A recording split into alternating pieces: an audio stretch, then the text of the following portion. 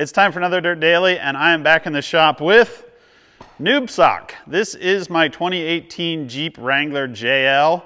I built this in the end of last year, in about a month to go on the Ultimate Adventure trip. This is a Jeep that I rescued. It had been a theft recovery. It needed an engine. It was pretty ratty, and in about a month I rebuilt it with a new engine, transmission, transfer case, axles, suspension, body armor. Basically, I went through almost the whole thing and got it ready to go on the Ultimate Adventure trip, which is this week-long four-wheeling trip that I go on every year.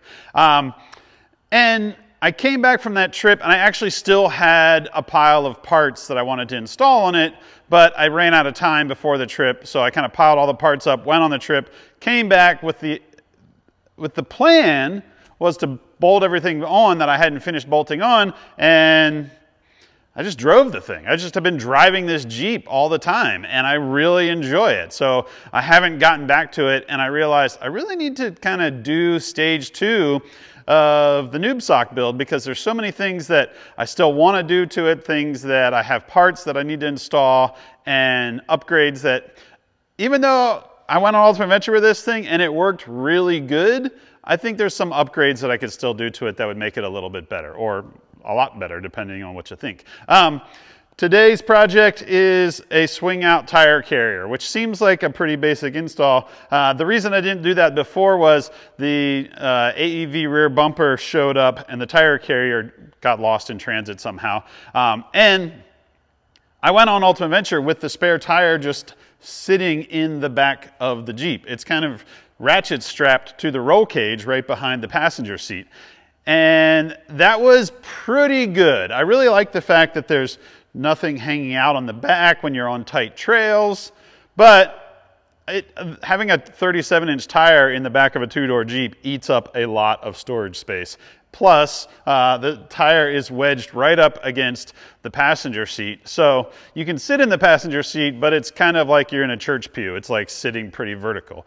And I think the worst part about it is that from the driver's seat, you have this big tire kind of blocking any view in this direction, on the passenger rear direction of the Jeep. So I decided, you know what, when I got home, the parts were finally here for the AEV tire carrier, and now it's time to install that. I'm gonna get the tire out of the back because I wanna go on more trips with this Jeep. I really like how this thing drives. I don't get it. I've had lots of Jeeps.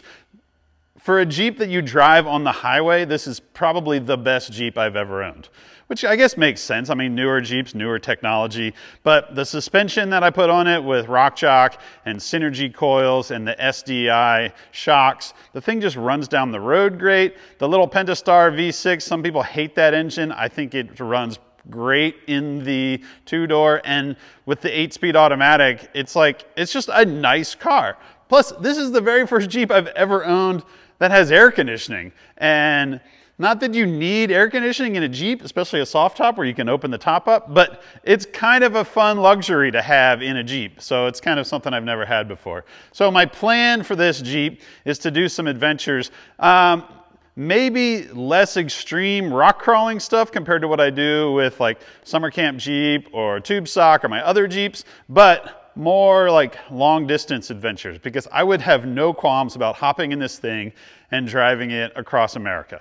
But to do trips like that, you kind of need to bring stuff. And I like to bring my dogs, I like to bring a cooler, I like to bring camping gear. And I think getting the spare tire out of the back and mounting it back here where I originally planned will make it that much nicer. Plus, the AEV swing out tire carrier also has a fuel canister that goes with it, which I think is really cool because little Jeeps have little gas tanks, and having spare fuel is great for a long road trip. So let's get to it. Before you install the new tire carrier, you're gonna have to disassemble the old factory one that mounted to the tailgate, because you're gonna reuse the third brake light as well as the little tiny camera, the little tiny backup camera.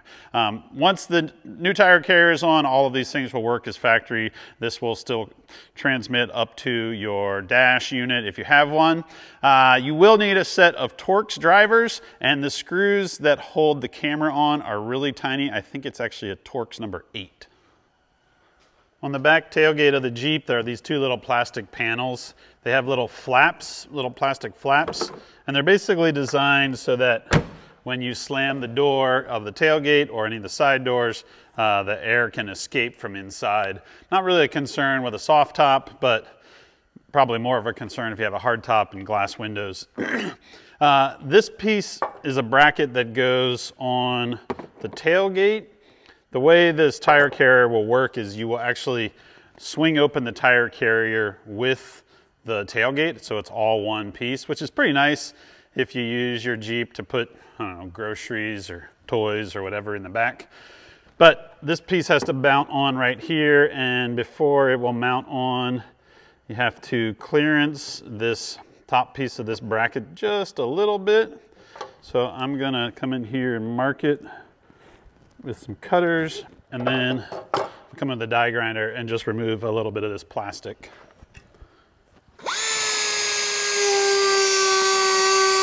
Once you have that clearanced, this bracket is going to bolt back on. You're going to reuse the hardware that you took off when you removed the factory tire carrier.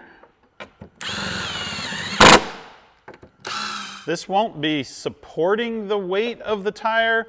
This will just be locating the tire carrier in this little bracket, and then there will be a joint here that attaches to the tire carrier so that as you swing open this, it will all swing out together. This is the piece that will support the spindle for the tire swing out bracket. So this is actually going to bolt on to the bumper. There's a section right here that I assembled before, which is just like a plastic cover. And this piece, we'll set that out of the way. The hardware for that will set out of the way. And this bracket is going to bolt on right here.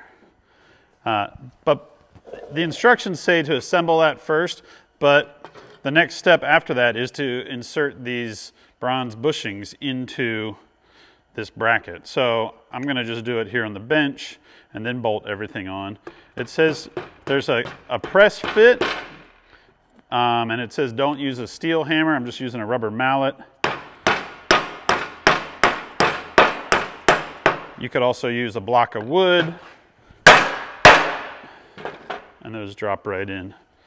Flip it over, put the bottom one in. So you can see there, those are in there. That will be full of grease when it supports, that'll be full of grease when it supports the spindle and the whole armature for the tire carrier. So now we'll take these fasteners and bolt this right on.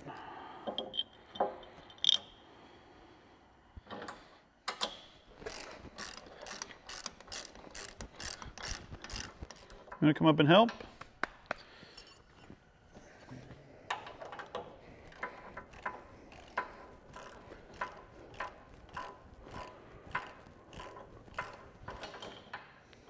The spare tire carrier is going to drop down into this bracket, but in order for it to clear everything, the instructions recommend that you remove this tail light. So I opened up the back of the Jeep. You can see here how the spare tire is living in here now. And it's been working great. It's just that it's taking up a lot of cargo space. I have like a storage bag here. Baxter likes to ride right there. So in order to get a fridge in here and everything else that I want for camping, having this tire out on the tire carrier is going to be much better. So there's an access panel at the base of the roll cage, and you're going to pop this open, and then down inside there, there's a screw, and you'll loosen that up, and then the tail light will be able to be removed. And just like that. So right there is where that screw threads into it. Then you'll just remove the wiring harness and set this out of the way. We're now going to install the tire carrier. This is the spindle piece that will actually go into those bronze bushings. You can see there's a threaded hole in the bottom. You're going to start by stacking a bronze washer on top of the bracket, and then this will drop down through everything. You don't need to grease it all right now. Just gently work it down in there. There it goes. And then there's another bronze bushing that goes on the bottom. And then a big flat washer and a fine threaded bolt that'll sandwich everything up in the bottom and screw into the bottom of the carrier. The tire carrier bracket is on. Now you want to go through, back off all of these bolts one at a time and put some Loctite on. You want to make sure that this thing is vertical or even leaned in a little bit towards the Jeep. It's really coming along pretty good. I like how clean and simple it is, how this tube matches this tube.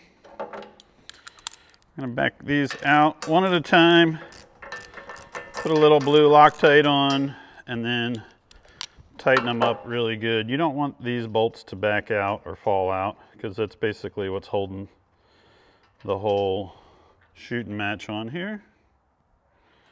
Once you have all those bolts Loctited and torqued to 40 foot-pounds, you're going to loosen up the bolt that screws into the bottom of the spindle that's on the tire carrier, and you're going to lift the whole tire carrier back out. You have to put the piece back in that covers this whole corner. There we go.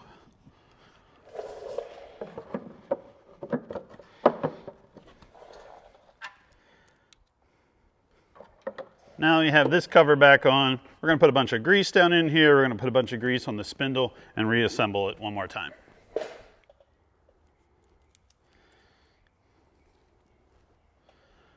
There's also a Zerk fitting that is on the outside of that bracket. So we're going to put the tire carrier down in here, and then we'll fill up that Zerk fitting and top it off. Look at that. Don't forget the washer and the bronze washer that go on the bottom. Now we're going to pump a bunch of grease in there.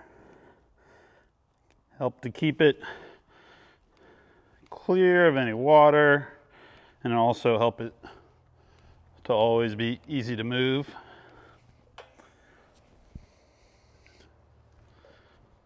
What's nice about this design is that having a bronze washer, the bronze liners, if down the road, say, I don't know, a couple 100,000 miles, this should ever wear in or get loose, all those pieces can be knocked out and rebuilt. Next is the actual tire carrier. This bracket will slide inside here. I noticed that this is 5-lug. I wonder if AEV offers other ones for 8-lug in case you ever upgrade to, let's say, 1-ton axles. I would assume maybe they offer that.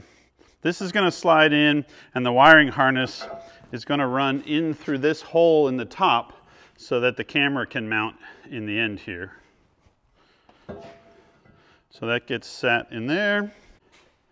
And then here's the wiring harness. This actually routes down through that hole and out to the end of the tire, and then this will actually run down and go inside. So there's a 2-piece plastic component that the factory camera will sit in, basically like that. And then there's where the camera will plug in to the back of it. And then all of this will slide inside.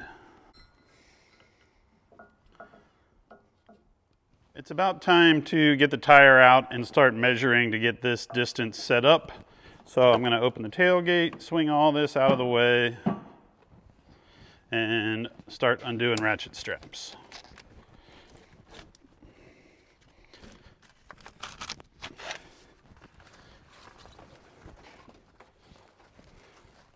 This was all just held in place with one ratchet strap that went around the roll cage tube and another strap that went from the tie down point up and over the tire. And it's been really stable.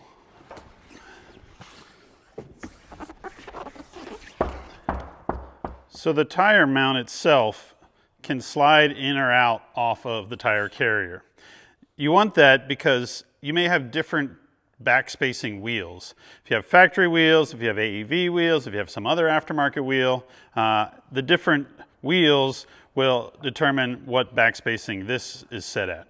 Because what you want is a distance from this flat plate where the wheel will bolt tight and this tube and all these other tubes, because you want the tire to press up against these tubes. So when you tighten down the lug nuts that hold the tire on here, there's a little bit of compression on the rubber itself against these tubes. That'll help keep it tight, it won't rattle. So in order to figure out this distance where you're gonna set this, you need to measure the tire. We're gonna measure basically from the bulge in the tire to the wheel mounting surface in the center of the wheel. I grabbed a big piece of steel. That's gonna sit across here right on top of the bulge, and I'm gonna run a tape measure in here. And we're looking at 6.5 inches. So that's not necessarily the back spacing of the wheel, because the tire actually kicks up past the rim of the wheel. So it's a little bit more than your normal back spacing. Now we're gonna run this long bolt into the back of the tire carrier, and it will thread into this bracket.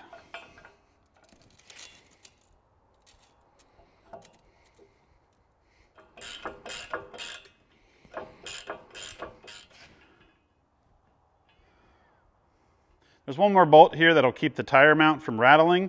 I'm just gonna put that in for now. Both this bolt and the bolt in the back will be tightened down once you have the tire on for the first time.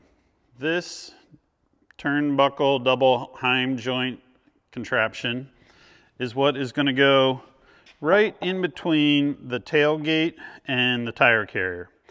So let me grab some bolts here. Basically the idea is that a bolt will drop in to both of these brackets, and then as you open this, it will all pivot together.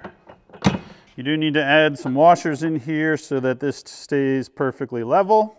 But that's basically it. I mean, it's gonna be, but that's kind of the trick of the project, is that this link, which you can then adjust and tighten it up so that the tire carrier sits flush up against the tailgate, is all based off of this joint with these double heim joints.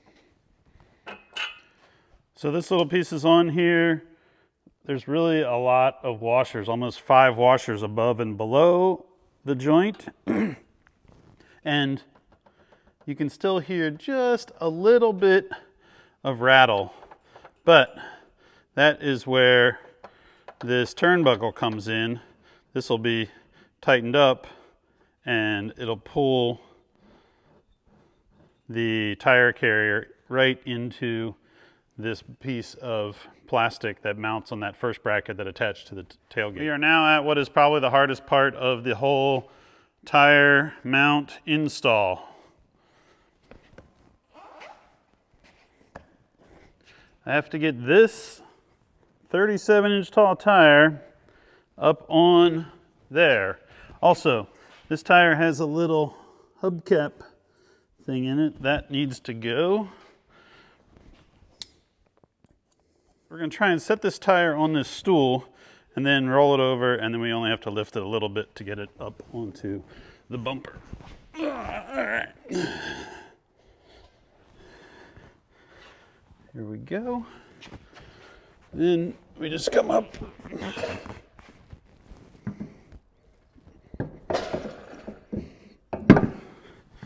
Boom. Slide that on there. And we're on. Take some factory lug nuts.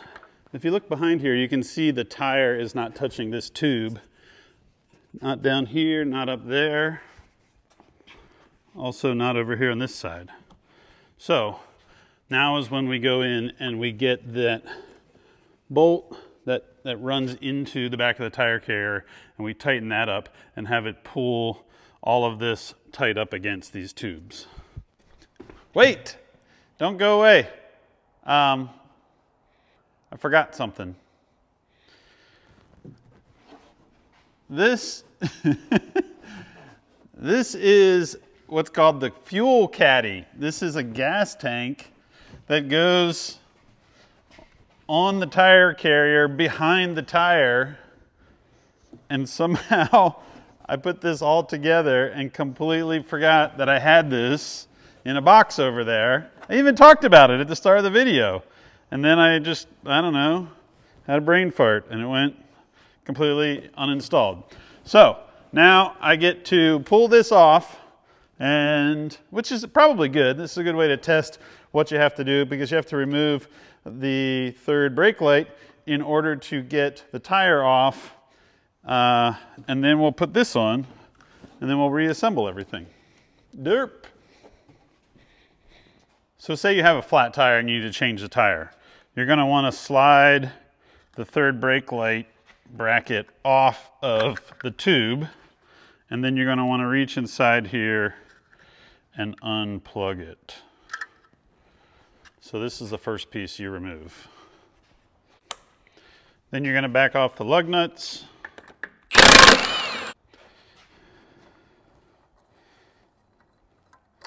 You might want to tuck the wires up inside there, and then you can lift the whole tire right off.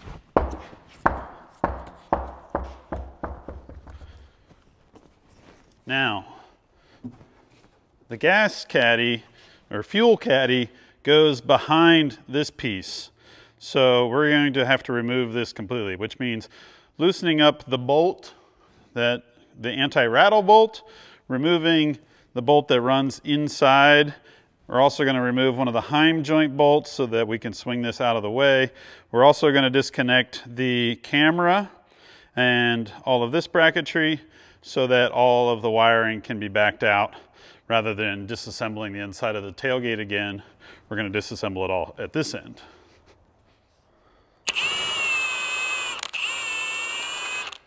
Okay. I have the tire mount off of the swing out tire carrier, and now the gas caddy, I want to call it the gas tank, but the name is the gas caddy, will actually go right on over top of everything. There are 2 holes at the top where there will be a plate that attaches, and then there are 3 holes here that a second plate will attach, and then down here in this corner there's a P-clamp that will go around one of the tubes. So this slides up on here. The other thing you have to remember is your wiring will go up over the top of the tire carrier right here and through this hole in the middle here. So you kind of need to route all of that safely, and then this will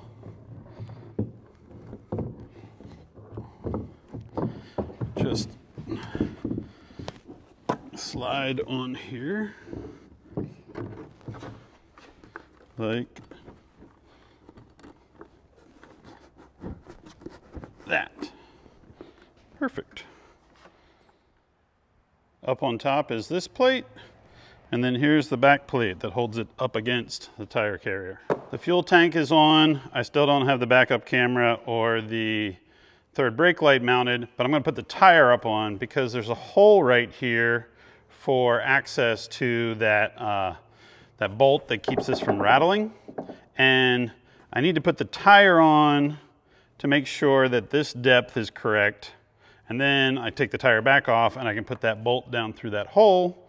And then I can put the tire back on, and then I can finish the backup camera and the third brake light.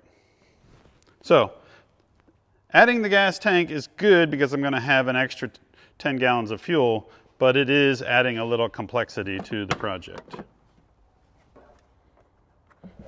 The tire will squish in there. This is perfect for a 37 actually.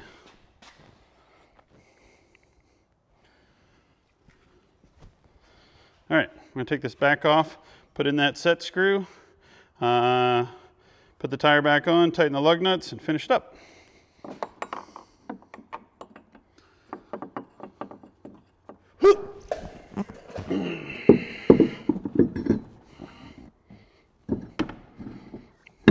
Now I think we're done. 37-inch tall spare, third brake light, backup camera, 10 extra gallons of fuel. The whole thing swings out easily with the tailgate. So much more room in the back of the Jeep to haul stuff. That's it for this Dirt Daily. We'll see you guys next time.